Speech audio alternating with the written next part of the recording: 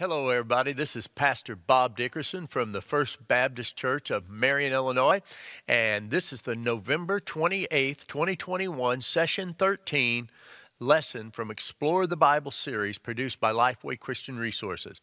As I say every week, I use the personal study guide of Explore the Bible series, and I also use the quick source discussion guide if ever you want to order it. Matter of fact, this is going to be the last lesson of this quarter, and we're going to be starting a new lesson series in December. So if you are not part of our church and you're from somewhere else and you need it quarterly, you can order that online from Lifeway Resources.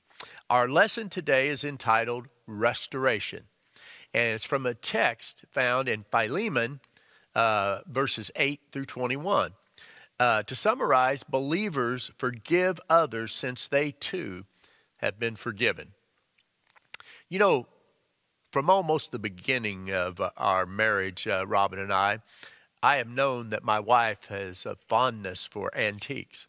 But recently, I am beginning to see that this may have really turned out to be a good long-term strategy. Since I'm moving into antique status myself, I'm hoping as the older I get, the better she'll like me. Well, you know, like the old pieces of furniture, she loves them. And we live in an 1896 house, and she's put a lot of blood, sweat, and tears and love into making that old home look good. Matter of fact, the desk that I was writing these thoughts on earlier today, they've been restored by her to match our Victorian-style house that we're living in. And as I look around the room, she spent countless hours utilizing her interior decorating skills to bring this house back to its former glory. The desk is just one example. She had black and gold trim on it, and that she painted on it, and she has taken a piece that she most likely spent little or nothing on to become a piece of showcase furniture because she believes in working to restore things that are of value to her. And she sees the good in the old. Now, this letter to Philemon addressed the severed relationship between a slave, Onesimus, and his master Philemon. Paul's goal was the title of this lesson and why I use that illustration of restoring old furniture. That's the title of this, Restoration. How do we restore those relationships that we have with other believers? Well, our first point is this. Believers can encourage restoration between other believers.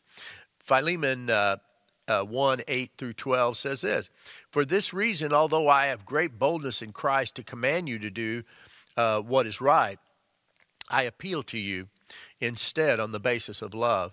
I, Paul, an elderly man, and now also as a prisoner of Christ Jesus, appeal to you for my son Onesimus. I became his father while I was in chains. Once he was useless to you, but now he is useful both to you and to me. I am sending him back to you. I am sending my very own heart." So how did Paul describe Onesimus? Well, he was a wayward slave who encountered Paul while in prison. Paul said that he became Onesimus' father. Now, it's not physically, of course. It was spiritually. And he refers to that. He's referring to his conversion, Onesimus' conversion. And we see that in 1 Corinthians 4, 14 through 15, where Paul wrote, "I'm not writing this to shame you, but to warn you as my dear children.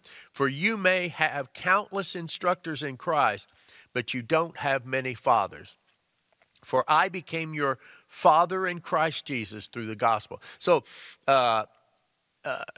he's writing to Philemon, who actually was from Colossae, and where the Colossian church is. So he would be familiar with this kind of terminology. It's interesting to note, and you really don't pick up what this verse is saying unless you understand that the name Onesimus actually means useful. So as a wayward slave, Onesimus had been useless to his master Philemon. Onesimus had become useful again, not just in his attitudes and his labor, but because he was made new in Jesus Christ when Paul had the privilege of leading him to the Lord. So when we go back and read this, it says, once he was useless to you, but now he is Onesimus. That word is his name, is useful both to you and to me. And so Onesimus had become useful again to go along with his name. Quick question. Does that kind of describe us? Are we useful to God in fulfilling his mission? Now, I know many of you are homebound, but you're still useful. There's things that you can be used by God to do for him. Sometimes people say, well, all I can do is pray. What do you mean all you can do is pray? Prayer is the power that is given by God to those who agree with him. And prayer is such a powerful thing in fulfilling God's mission. Our agreement with God and each other for the gospel to be shared and spread is essential to defeating the devil. And please, those of you who are watching, pray for me to be able to continue to do these lessons. Pray for my dedicated technical staff. We've been working a great deal preparing for the Christmas musical coming up on December 12th, 2021. And we need your prayers because we're hoping that everything we do, Sunday school lessons, our worship services, our musicals, that all of it will lift up Jesus Christ so some may be saved as a result of that. I remember one author one time, he used to talk about prayer being prayer cover. In other words, praying to cover those who are working for the Lord. You can pray for our missionaries. You can pray, if you're from another church, pray for your pastor, that God may be able to use them, because these are difficult times that we're in right now, and we need all the prayer cover we can get. I would say most of you have phones that use that communication with your phones to minister to others. And maybe you can't get out like you did at one time, but you can make a difference in somebody's life, or calling and checking up on them and just giving them some words of scripture or words of encouragement. And I'm sure that if you're one of our homebound members, I'd love to share with you some names of people and get you our prayer list so that you could maybe get in contact with some of those folks. Now, if Onesimus was precious to Paul, why didn't he just demand from Philemon his freedom? Well, that's just not the way Christianity works. Paul appealed to Philemon based on love instead of using his apostolic authority. Paul desired for them to demonstrate the restoration of the gospel in their relationship. He wanted it to be his decision, Philemon's decision, because he was in agreement with God. I want you to understand as you read this passage that Paul was not condemning or condoning slavery in this letter. This letter's attitude towards slavery greatly differed from what prevailed in the first century. And so he's not really talking about slavery, whether it's right or wrong, and we know it to be wrong. But in that culture, he was teaching them, how do you relate to one another when both of you are believers? And how do you relate to one another if one is a master and one is a slave? The application here is we should encourage restoration. And restoration begins with the gospel. 2 Corinthians 5:17-19. Therefore, if anyone is in Christ, he is a new creation. The old has passed away, and see, the new has come. Everything is from God, who has reconciled us to himself through Christ and has given us the ministry of reconciliation. That's the same as restoration. That is, in Christ, God was reconciling the world to himself, not counting their trespasses against them, and he has committed the message of reconciliation to us. We've got to figure out how to get that message of restoration and reconciliation out there. Whether you're writing letters or whether you're sending text or emails, if you do such a thing, or you're making phone calls. Whatever means by which God can give you, then use it for His glory. But restoration is always to be voluntary, not coerced. We can encourage, but unless both are in agreement with God to work things out according to His will, most likely nothing good will come from it. So we have to trust Him in that. So the second point that we're looking at today is believers are to view each other as members of the same family. Verses 13 through 16. I wanted to keep him with me so that in my imprisonment for the gospel he might serve me in your place. But I didn't, this is Paul speaking, but I didn't want to do anything without your consent, so that your good deed might not be out of obligation, but of your own free will. For perhaps this is why he was separated from you for a brief time, so that you may get him back permanently, no longer as a slave, but more than a slave, as a dearly loved brother. He is especially so to me, but how much more to you, both in the flesh and in the Lord. So, what are some examples of unselfish love found in these verses? Well, Paul sent Onesimus back to work things out rather than stay to continue to help himself, Paul. Although it's not mentioned, Paul had convinced Onesimus to do the right thing to settle accounts. He willingly returned to Philemon without any indication whether it would end well or not. Our lesson writer said this: legally, Philemon had several options. He could sell Onesimus or punish him for his crimes, but Paul urged him to choose mercy and grace over retribution. But whatever the decision, Philemon had to make the choice on his own without pressure from Paul. Out of respect, Paul left the decision with his friend and his child in Christ. Paul would benefit greatly if Philemon would allow Onesimus to come back and stay and minister to Paul in his place. But Paul couldn't make that decision for Philemon. Philemon had to discern God's will and obey. So we see the second application is we should view each other as members of the same family. Not I'm higher than you or I'm better than you or anything like that. We are brothers and sisters in Christ. And as it's been said for years and years and years, the ground is level at the foot of the cross. But Paul wanted Philemon to recognize Onesimus as a brother in Christ and not as a slave. Paul encouraged Onesimus to see the situation through God's eyes and not from a human perspective. Now, a biblical example of this would be Joseph.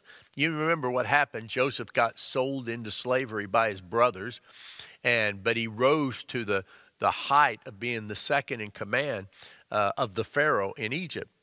And there was a great famine, and so his brothers came to get food and did not recognize Joseph, his brother. But Joseph chose to forgive them, and he saw God in it. And he saw that God had put him into that place where he could save his family and save basically the Jews, because that was kind of, Jacob had 12 sons, which became the 12 tribes of Israel. And so God used Joseph greatly, and he saw that. So he forgave his brothers and took care of them. So the question that we need to ask ourselves is, who might we need to set reconciliation with or seek restoration with? That could very well be something that you would want to consult with your commander-in-chief about. Now, I know that when you break ranks with somebody and you've had harsh words or you've had big disagreements, it's hard. But I'm telling you, if you agree with God and that other person would agree with God as well, there might be a chance that your relationship could be restored and that you both could, again, be useful to the Lord in his work. The last point is this: believers are to welcome other believers as a result of a shared faith. Verses 17 through 22 says, so if you consider me as a partner, again, this is Paul speaking. So if you consider me as a partner, welcome him as you would me. And if he has wronged you in any way or owes you anything, charge it to my account. I, Paul, write this with my own hand. I will repay it. Not to mention to you that you owe me even your very self. Yes, brother, may I benefit from you in the Lord. Refresh my heart in Christ. Since I am confident of your obedience, I am writing to you knowing that you will do even more than I say.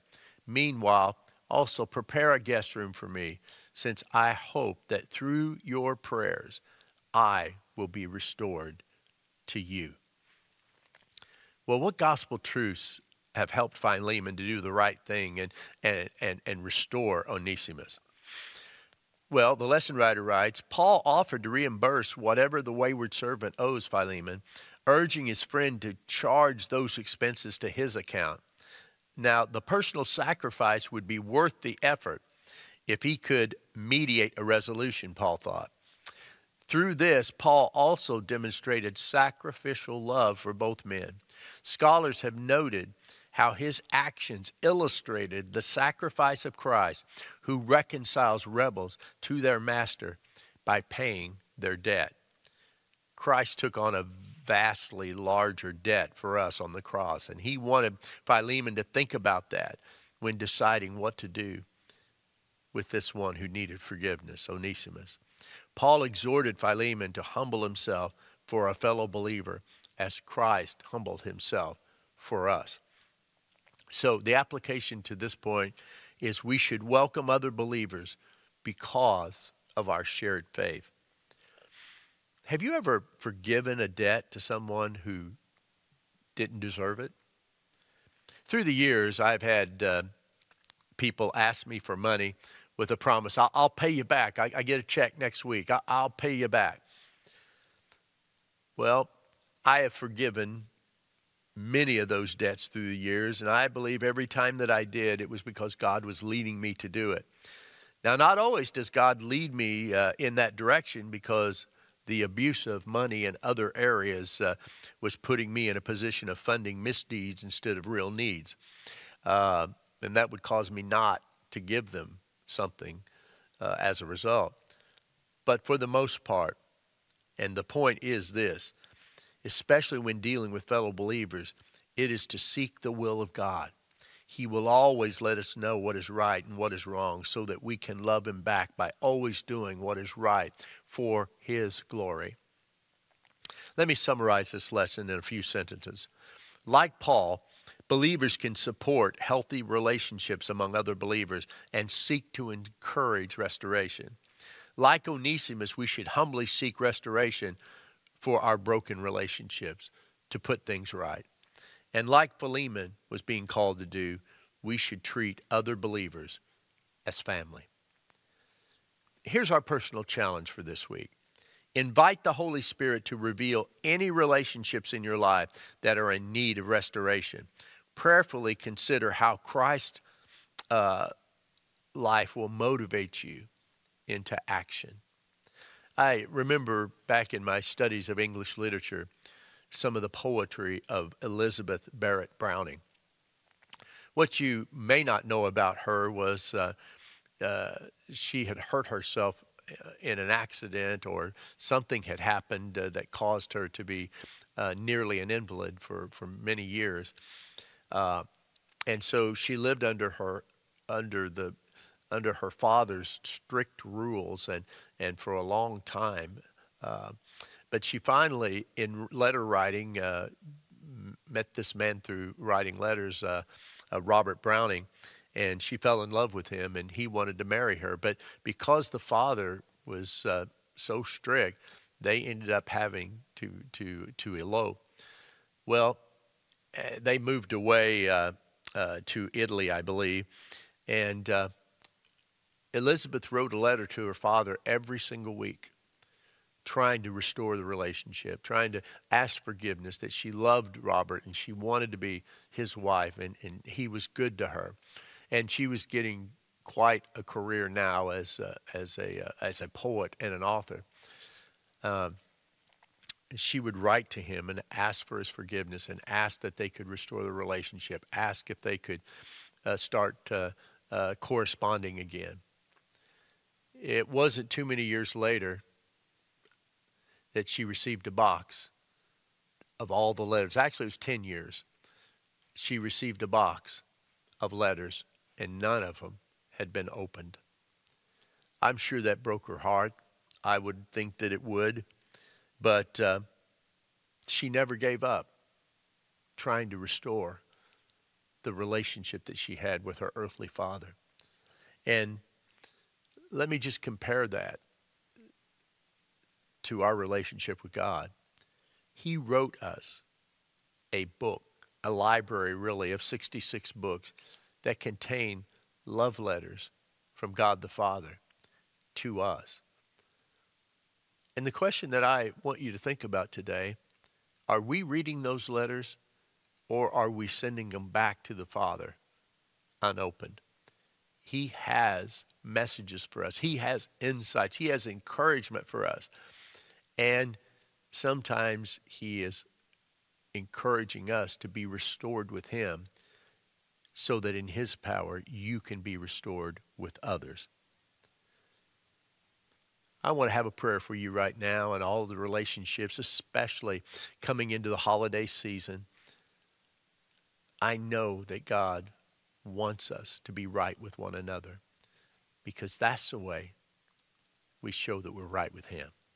Father, I come to you in prayer right now, thanking you for who you are.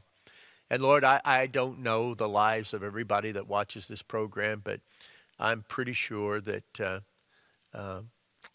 many of them have some relationships that are broken. I pray for restoration, Lord. I pray if there's any that's having problems with other people in their church, that as believers they would come together and try to agree with the Lord and forgive one another so that they can move forward working together for the glory of God. So, Father, I pray for restoration. I pray, Father, that you would just bless those that listen to this each week. And I pray, Lord, that you would just lay healing on them physically, mentally, and spiritually as they strive to be restored with you and restored with the others that you love. Thank you, Jesus, for this lesson. In Jesus' name we pray. Amen.